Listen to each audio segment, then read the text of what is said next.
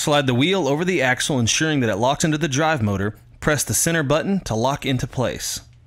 Connect each light to its light cable, and then snap the light into its corresponding hole. Remove the 4 Phillips screws that secure the seat into place. Next, connect the remaining battery lead. After the battery has been connected, reinstall the seat with the 4 Phillips screws.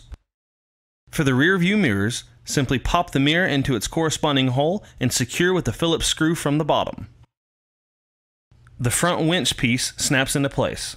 To pair the remote, simply power the vehicle on while holding the car select button on the remote. Thank you for watching.